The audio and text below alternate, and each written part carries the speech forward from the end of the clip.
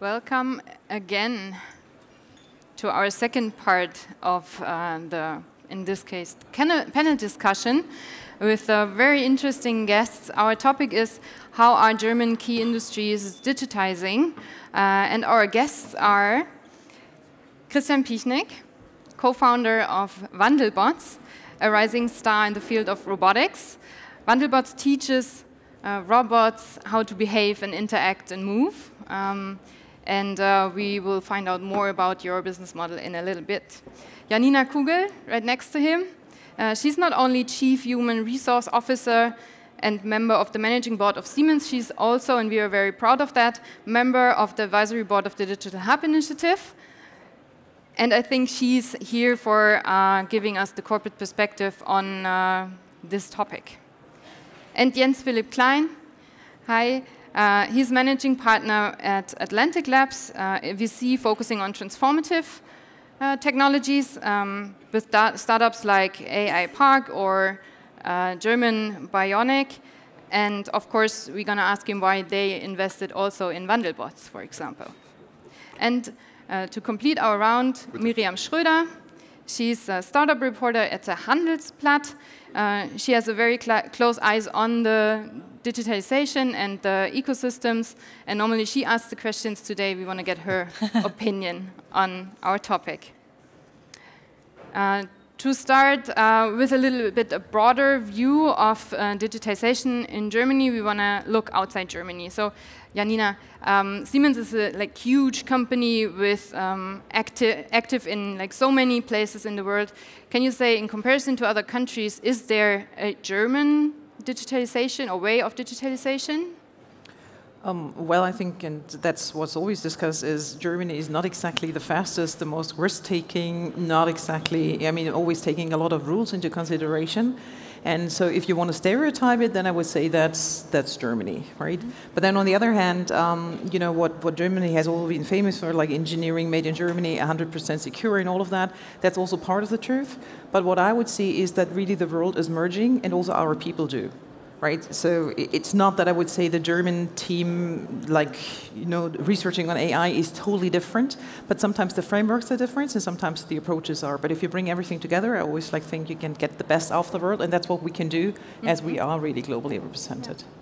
You said already get best out of both worlds. So now we had the corporate perspective on that. What do the startups say about that? What can, for example, Christian, Wandelbots contribute to the digitalization in Germany? Yeah, of course. So basically what we do is developing a product for teaching robots in industrial manufacturing by end users. And of course, basically we're providing a product which in any sense does not exist today. So and when you talk about German digitization in contrast to other countries, of course there are big differences, and I would agree that yes, some sense of conservative behavior is always there, but it really depends on the type of people you're talking to, and also the culture within the company. So even within large corporates, you can find units or people that are really eager and fast, but in general I would say, especially working in Asia, so we have an office in China, for example, is completely different pace. Mm-hmm. And what would you say can tech startups in general contribute to make the big corporates more digital? Yes, I think there are so many technologies available today which, when you apply them and put the puzzle pieces together, can create a real big impact, which basically is up to creativity and speed and try and error. Mm-hmm. Basically, I would agree in general, it's harder to do that in larger corporates. So having even if you separate small units which can work rather independent, you still are kind of caught in this big corporate structure. And in Germany, especially, where this sense of conservatism and fear for making mistakes is kind of hindering people to accelerate. And therefore, of course, startups bring this kind of speed and fast you need to do that. Yeah. But if I may add, so the thing is, like, and we were speaking about that behind stages, that if you can bring things together, so for example, startups maybe having a great idea, but we can prototype it then in production, right? And that's, and so I definitely think we can learn from each other, and definitely can corporate learn from startups, oh, absolutely. And I think when we always speak about ecosystem, we have to get out of that mind of like, we could do things alone. I mean, even if you're large and big, that doesn't mean that we can do things alone because they're much faster. And on the other hand, they need scale. So I think that's what you always have to bring together. Yeah. So we're actually already talking about networking. Jens, I want to ask you, what is the role of the VC in this whole setup? So you said on your website you're providing not only with money and tools, but also with a big network. Yeah.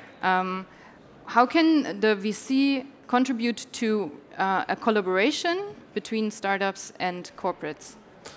Okay, I think first of all, I think it's important to mention we're early stage investors. That means we're usually the first money to, or be the first provider of money into a company. Just to give you, one example with Wandelbot. So they were just 5 founders still at university, and the company was not even incorporated. So our role is to take at this stage a lot of risk, obviously, invest an amount which basically enables the company to get started, and which also enables the company to succeed and show the first results. Most of the cases, it's a proof of concept or a product market fit in order to attract the next financing round, basically. And I think that's also when you think about the collaboration between startups and corporates, probably the biggest misunderstanding is how clocks tick, because they tick at different speeds. An average startup has a lifetime of 12 to 18 months until it has to raise the next round of financing. And this time it really has to get customers, get projects going, ideally get revenue. And what we see with corporates is, they simply often have more time, and this sometimes collides. Yes. And can that work the other way around, Janina? Can the startups make the corporates faster then? In some areas, right? And I think that's what Christian said. It's very clear. Either we're quick enough, or they go somewhere else. There's always a question: whom do they need? So I would actually say, and that's always what I think is a disadvantage sometimes of Siemens. We have pretty much like everything. We can be very slow in some areas, and we can be super speedy and super innovative, where people are coming in there from the outside and said, oh, I never thought that Siemens people could actually do that. So I think people also adapt, and we know if we're not fast enough, we're out of the market. So yes, we can as well. But maybe a short story to that. But a nice one, please, right? No. So there was two people of the management board of a big German corporate. I will not say name. Wasn't Siemens. We're visiting our office, and they said, okay, that's a very promising technology. They had a look and said, okay, we start right away. So we come back with our team in 3 months. So this was right away, right? And 1 week later, I was sitting in a similar meeting in China, and they said, we will start right away with discussing a pilot, and right away meant that after the meeting, 4 people were staying in the room, like discussing the pilot. And this was where I understood the different kinds of notions of right away. Yeah. Is there any format you have in mind that enables corporates to be faster? So is there anything from your practice and your experience that is one thing that maybe is interesting for our audience to adapt? So I think the people in general can do that, but it's pretty much up to the culture in that corporate, and also the how easy it is, or how allowed it is to sometimes make mistakes, right? If you act fast, you will fail from time to time, and this is pretty much comes with the company culture. So if you have a company culture where you're allowed to try things and also to fail, then you're it's much more likely that you will speed up faster, right? And I think right now at this point in time, it's pretty crucial that people start to act faster. Thank you. We want to open up the topic a little bit more and want to go into the topic of ecosystems a little bit deeper. Miriam, is there any trend you can see in the development of ecosystems? I do see lots of trends there, but first of all, I would like to add something to what to your discussion, because I also talk sometimes to corporates and people from the Mittelstand. And I think what startups often do not see is why the corporates actually are that slow. And for example, there is lots of regulation they are facing that startups don't face already or don't see already, or maybe they will see that only after a year or so. But corporates do see that, and there are reasons for that, I think. We need, for example, we talked about producing trains, we need safety there, and I think these are issues that startups maybe tend to forget, and then... Or ignore. You also have to keep that in mind, and probably you will have it in mind when you are 10 years old or so, and you are facing these regulations too, or more of them. She's protecting me. Can you see that? Yeah, I see that. I see that. Do you wish for a startup tour the other way around? I don't know how many corporates are already like walked through your office and visit you and wanted to know or get you to know a little bit better. Would you wish for a startup tour in which you can like tour around the corporates and get a little bit more knowledge about their processes and all those things? I think they're doing a good job in explaining what they do, and also I think for most of the meetings right from the beginning, the kind of overlap is pretty obvious. At least for our case, it's pretty easy to see how we can get together. But then usually you have to. In many companies, so in Germany, at least that's my experience from larger corporates, and that's not true for small and medium-sized enterprises. I will exclude them here. Of course, you have always 15, 20 people being part of the decision making. You have to find a meeting where everyone can attend, stuff like this. And this kind of bureaucratic process consumes the most of the time then. Yeah. Because I think in many companies, people are afraid to make a decision which they get blamed afterwards for, and that's why they try to get the insurance that everyone is basically in the boat. I have also seen a lot of startups actually growing up, becoming huge companies with 10,000 employees or so, and they are facing kind of the same problems then in the end. I think it's definitely not about finger pointing, saying we're the fast one, you're the slow one.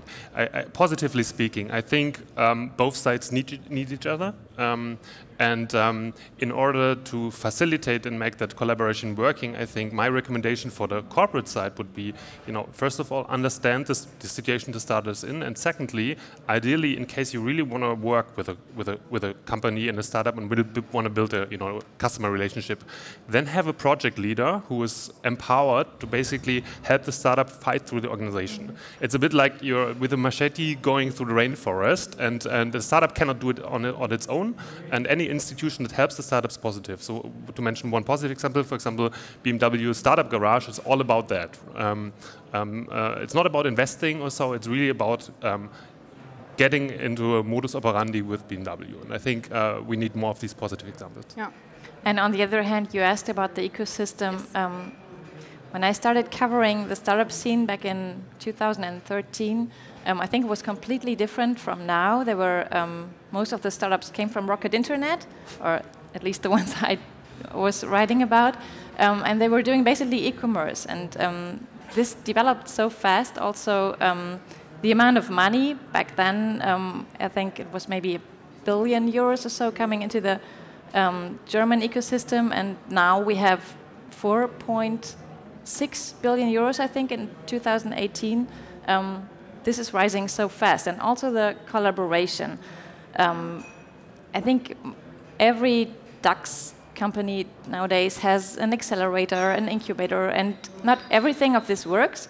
But I think this is also a thing of startups. They try, they fail, they do it differently, but they all understood that they have to do something, and I think this is a very good thing happening. Yeah. By the way, innovation always means that you fail, right? I mean, totally independent whether you're a startup company or whether you're a large organization. I mean, 90% of the ideas that you have don't get through, don't become truth because they fail. And the point is only like, when you speak about it, do you take it as a normal part of the process? And I think that's the same for every, I mean, it wouldn't be an invention, it wouldn't be innovation if you knew already how it would work, right? I mean, that's exactly definition of the world. So the innovation culture kind of changes, probably. And what does that do to the company culture as well? So what about the working processes? What about the the way you work together in your team. So especially in the big corporates, I think there's a lot going on when we talk about digital transformation and what that means for the people. So not only in technology-wise, but what's with the human aspect. If I may start, the thing is, and Jens-Philipp said it, it's all about people. And I think when you look at large organization and when you look at traditional ways of how baby boomers and Gen X people usually manage organization, then we come from a tradition of being very hierarchically, right? Like standardized processes, control, KPIs, and everything is actually going to measure. But now with a lot of digitization and innovation happening much more faster, you can't control everything. I mean, you couldn't control 20 years ago, but people were believing that they could. And I think that's actually changing. So we are trying to set up different teams, as Jens-Philipp said already, like having niches where you let people do whatever they want to do, and then others where you need full control. I mean, Miriam said is like, if you want to travel on a train, you want to be safe at the first place, right? And then you want to be punctual.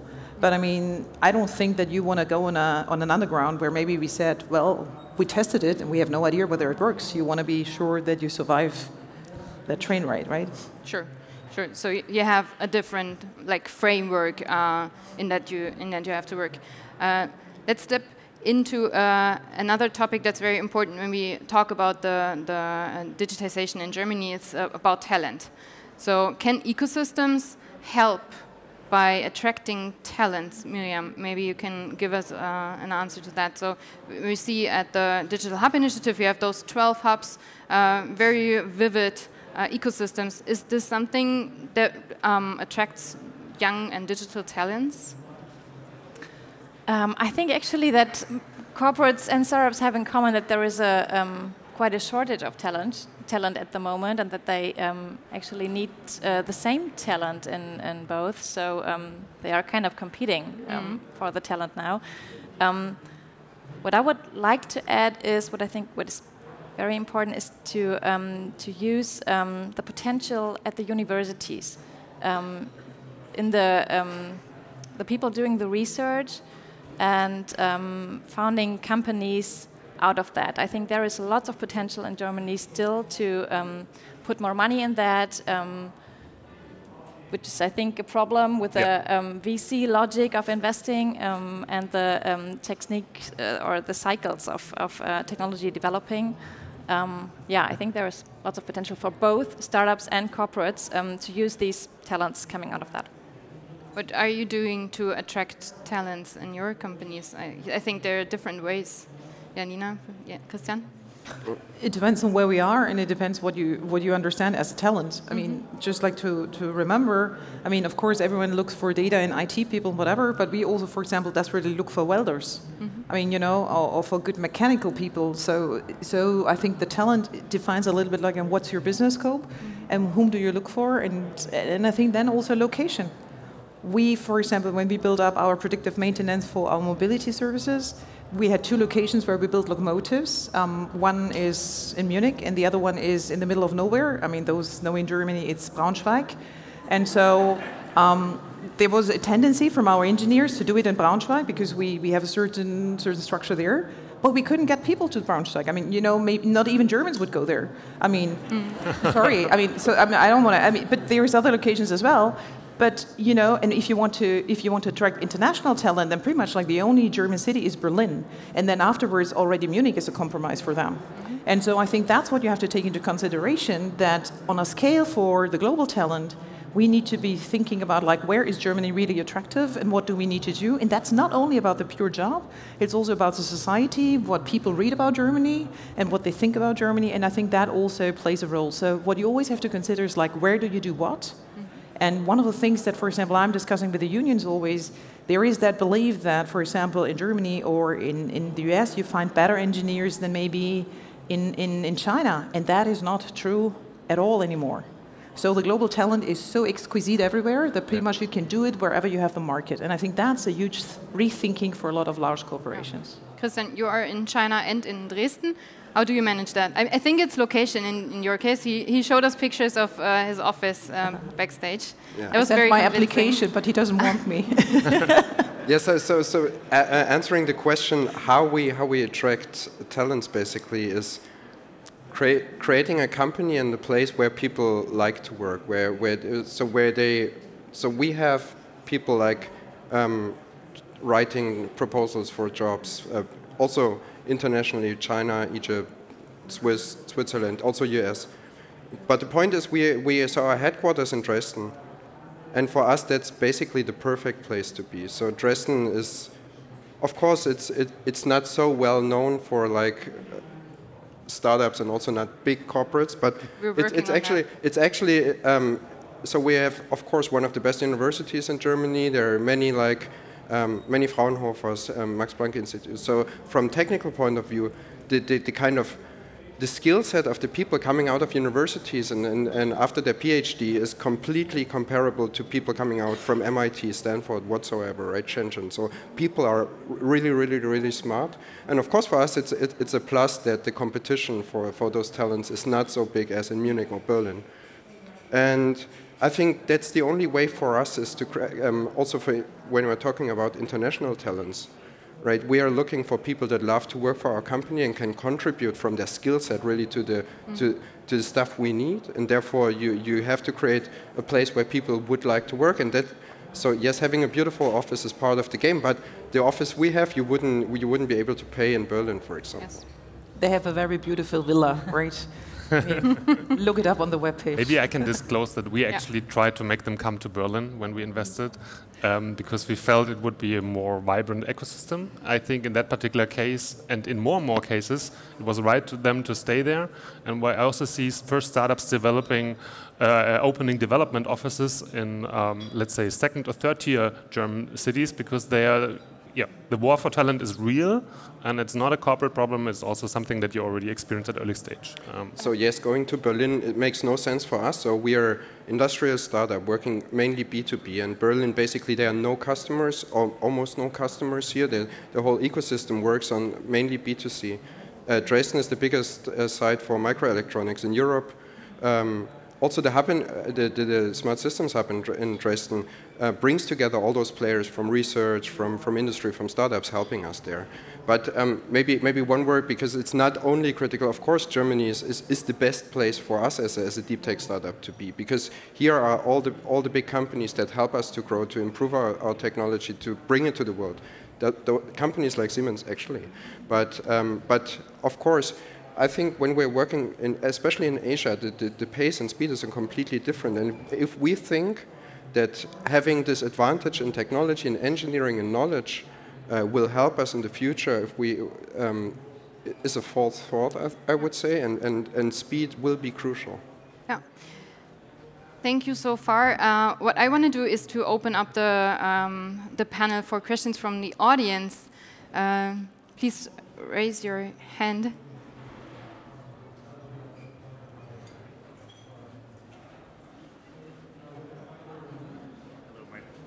Hello. Yeah. Hello, my name is Goran. I'm from Code Control. I have actually 2 comments and would like you to comment on this.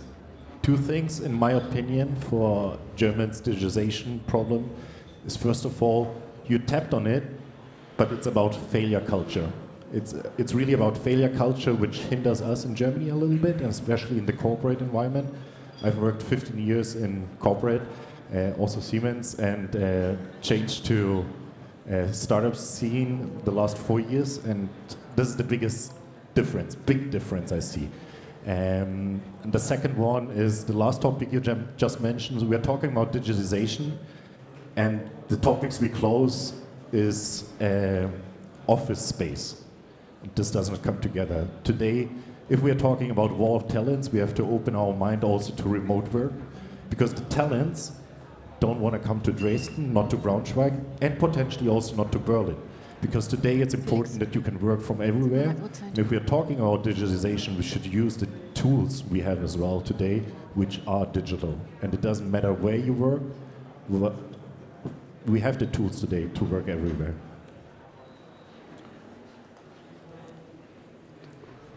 So was it a question or a statement? I mean, the only thing I think you're right with both points. The only comment I had with this remote work relationship, yes, that happens. However, we have made the experience at this critical time when a company gets born, basically, it's really valuable to have people all in one place. I mean, there are some exceptions of companies which started completely decentralized and were successes. But the majority of cases actually starts in one room and works day and night. That's my experience, but later on I agree with you. So yes, I would also say you're absolutely right, and we also have this. But it's more challenging. I think at least for us it feels more challenging, I would say, than for a company who has well-established processes, procedures for those kinds of concepts, who have run basically through this learning process for quite a while. Because for a small company, every big mistake you make has a bigger every mistake you make has a bigger impact, and having people on site helps you to also create kind of a spirit where people contribute to each other's thoughts. When it comes to failure, then I think it's like once a year we always have an award for our greatest inventors of the year, and pretty much like 30% of them in their speech always say, I took a part of my budget that I had, and I was working on that idea, and I was hiding that idea until it actually became so good that I was actually just showing it off. And so I think that's what I sometimes tell people is like, do not always ask for permission. Just do it, and if it doesn't really work right, and you get blamed, then ask for forgiveness, which is usually given, because that's the only way that you can actually drive innovation. So that's maybe weird that I'm saying that, but I think I have done that very often as well. And sometimes it works out, and sometimes you just, whatever, get slapped or whatever, and then anyway. But the only thing is, like, whenever you have a great idea, everyone was contributing to that great idea, but then let's take them apart.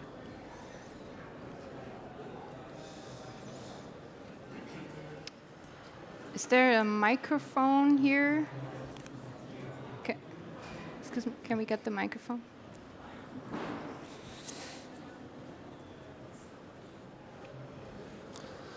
Hi, I've got a question to Christian and Janina Kugel. We actually, just yesterday, we sat together with a couple of CDOs from very traditional German SMEs, and we were talking about the importance of startup corporate cooperation.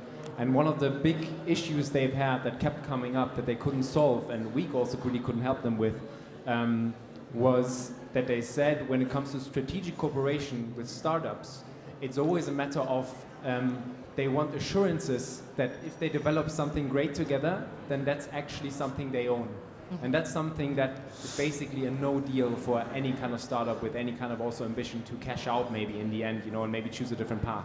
So I was just wondering, Janina, also from your perspective, is that something that you've encountered, and how do you deal with that? And Christian, how do you see that, and have you encountered that kind of problem in the past? Yes, I agree. We're learning from that.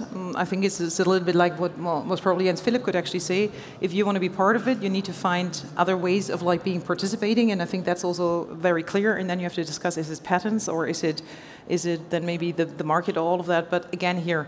You cannot resolve the new ideas with the old methods. And it's like saying, if we do it together, then it's mine. That doesn't really work. Yes, so there is the mismatch sometimes, depending on the company, of course, that people claim to be like innovation managers doing innovation projects, and then they, of course, the outcome must be clear. I think return on investment must be tomorrow, and then also they must have the super insurance that everything works, which is the opposite of innovation then. Mm. But the thing is, so when we, of course, that also has to do how startups present themselves to the corporates, right? So if you talk to those companies, of course, what we do is we don't give like a startup pitch. We arrive there as some company providing a solution for automation, basically, which helps them to get a better feeling on how this works. Because I think especially with many small and medium-sized companies, that come from production for us. They have a vague, hyped feeling on what a startup basically is. So maybe one comment. I've been at a very, very large corporate last week, and they said, so we are not a startup. We don't use those colored stickers we put on walls. We do real business, right? And so I think I was standing there, didn't know what to say. So, of course, this is exactly the point we've talked about. Being brave to to sometimes also make a mistake. Of course, the damage of this mistake must be somehow calculated and must be not severe, but people must be able to. Jens. Just one point to add. So I think people completely forget about the most intensive way of working with the startups, actually buying it.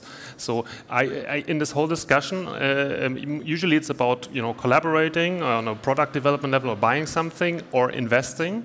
And then we always look to the Silicon Valley and admire what's going on there. Actually, the most important, you're closing the loop by having a vibrant M&A ecosystem. And actually acquiring the talent and the product and continue in-house. Even companies like Apple and Google, they're buying many companies, and so it's not just happening internally but externally. And it's of course the investor's perspective, because we have to in the end sell and return our fund. But I wish corporates would take a bit more risk also when it comes to M&A, and not wait until it's bought by somebody else from another country, but actually also be a bit bolder when it comes to M&A to get innovation. Do they need to invest in startups even more? So of course they do, we are currently still in a situation where every euro is welcome. That's what I would describe it, because it's still underdeveloped, like by factor 4 to 5 compared to US. So there's a lack of venture capital in general. My personal view is a corporate should only invest at late stage. They should not engage too much at early stage, because it's usually not compatible at this stage. But I think they should invest. It's one way, but also think of M&A and acquiring a company 100%. Diversify the portfolio of the format of collaboration with startups or investing in them.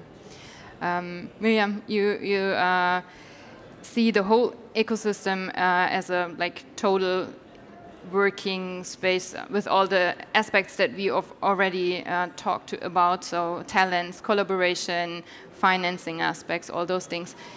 What do you think is the most important thing that gonna happen in the future that we don't see, maybe not yet, but what's gonna developing in the next months or years when we talk about the ecosystems?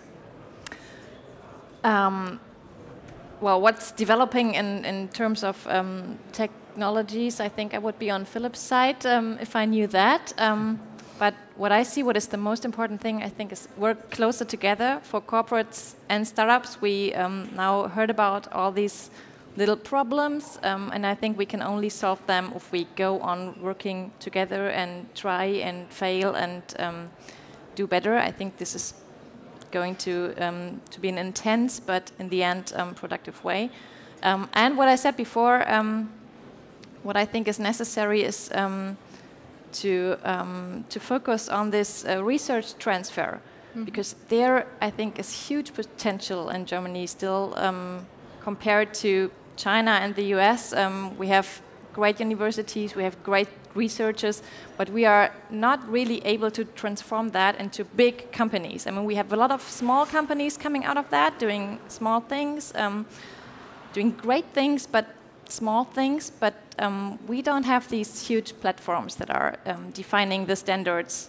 And we should have to work on that if we want to set the standards for this industrial digitization in the future. Thank you. I think there was one more question. Yeah, here's the $1 billion question to Janina Kugel, whether corporate cultural change, at least in the medium term, let's say 3 to 5 years, do you think it's possible? We were also discussing that behind stage, because Christian said to me you are so different than anyone else at Siemens. And then I said, and he said it's a compliment, right? So I'm taking that, and I believe we are changing. If I'm thinking back of what I experienced 10 or 15 years back, then I think we do definitely change. Now we have 380,000 people, right? You're not changing them within a year, all of that, and you need different people. Diversity is also to have different things. But I do think you can, but I think you have to push for it, and you have to live it from the top, and you have to allow it. And that's usually a huge effort, because I always say if people change their behavior, they have to unlearn behavior. And that's always the worst and the most difficult thing, to unlearn things, and especially to unlearn things if you know that a special behavior made you successful for many years. And that's what usually, you know, a startup doesn't really have that history. I mean, they come together and they start a company and they don't really have that history of like what made you successful. Corporations like us, we have that. And I think that's the tricky part. But yeah, we do change.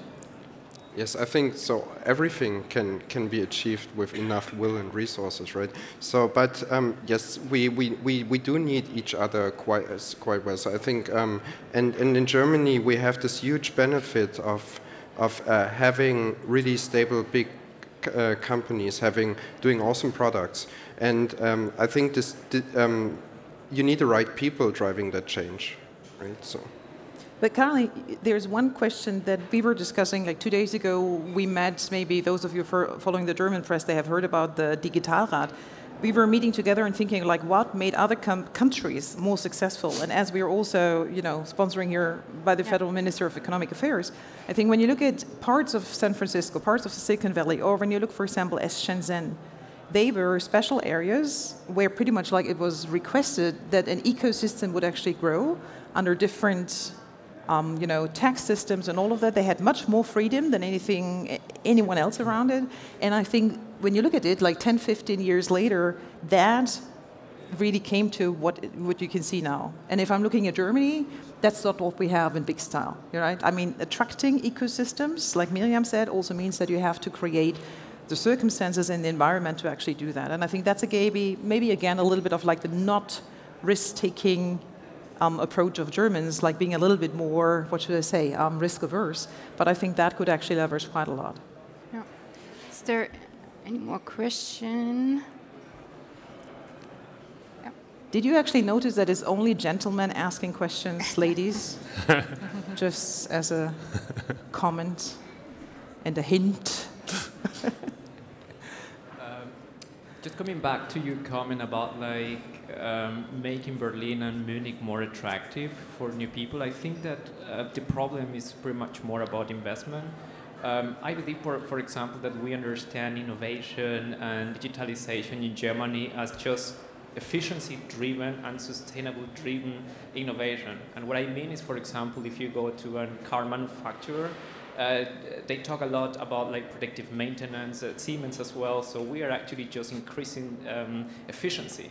And if you see as well in the startup world, you're trying to solve that kind of problems and actually hope that some kind of enterprises are going to acquire you or you are going to get customers out of them. So I believe that our vision is actually very small in that kind of view, even as well with venture capital, because the investment, actually the return on investment is expected to be very, very at middle term.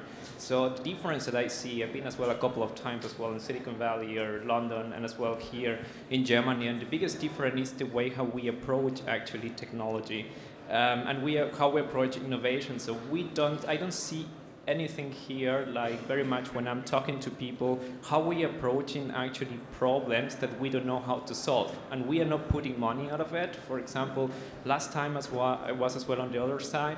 If you hear about Elon Musk, Jeff Bezos, they are talking about artificial intelligence in other ways we are talking about. So we are talking about like in different industries, we can use computer vision to be more efficient. But if you hear the Americans, they are saying, you know what, deep learning is inefficient because you need a lot of data. How we can do that actually more efficient? And that's where I see the role of actually the federal ministry, also the Bundesregierung, the federal government, and as well from venture capital to try to solve that kind of problem. So to think in kind of stuff that is a long-term game, and that's actually how it's going to affect the economy in a positive way. Because if we are just working in efficiency-driven innovation, we're going to get to a point where we're going to generate capital, but we are going to be cutting off jobs. And we need to think in a way as well how we can create jobs again. And I believe that we are very bad at that. So trying to use this panel just to hear what is your opinion about that, about this thinking about in the long term, just putting money, as well going to the media, just my last comment.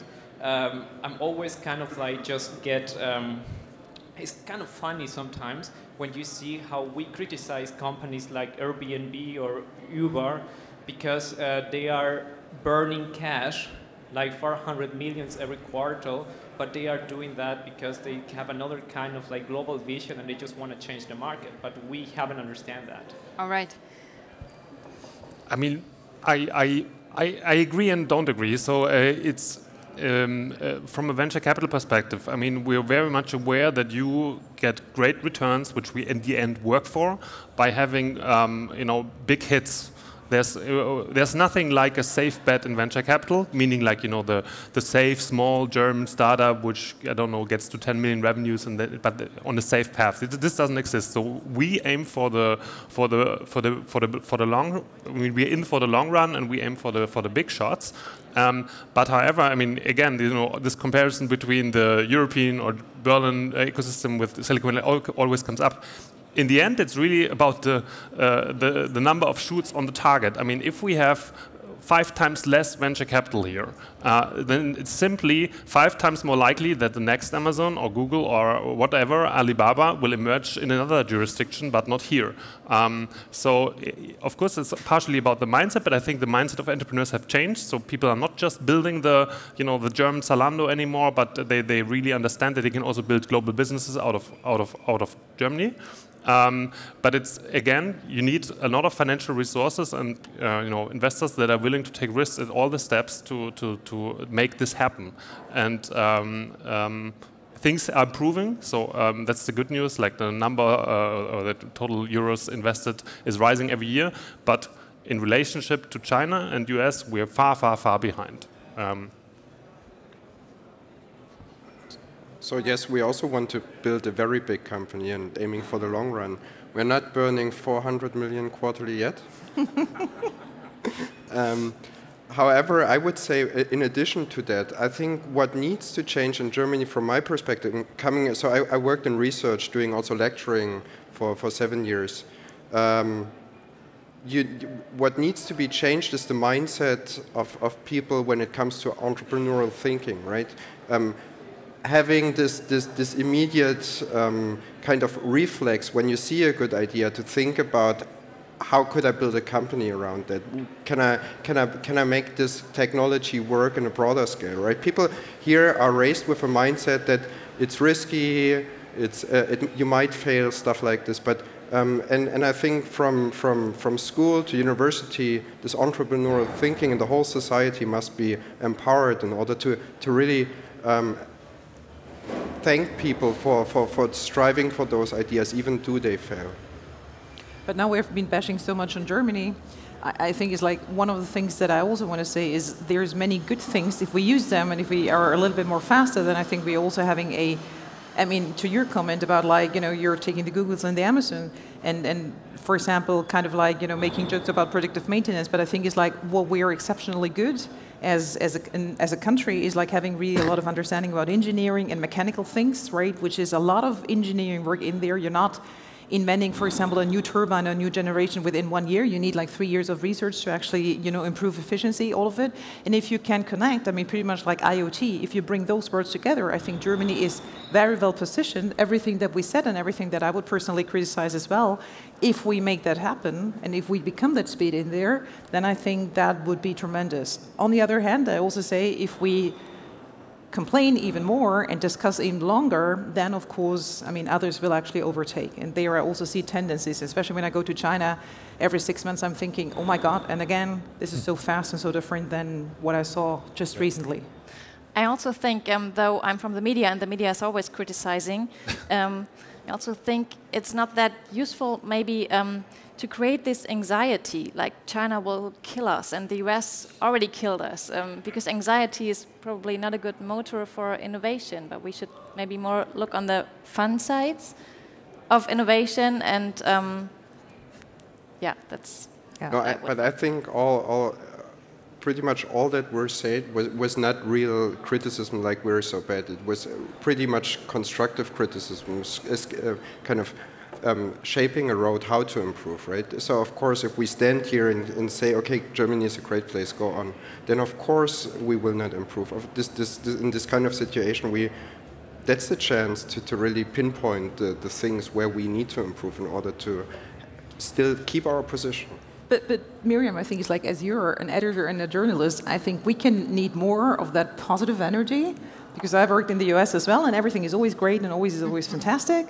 And, you know, I mean, sometimes it gets on my nerves as well, but on the other hand, I also like that, and I think if we get in there with more optimism and skepticism, that doesn't mean that you do not have to consider the complexity, but a little bit more optimism, I think, sometimes could be good. Yeah, that's... Yeah, I mean, for every one of us, and we're all playing a role. But you have to write about it.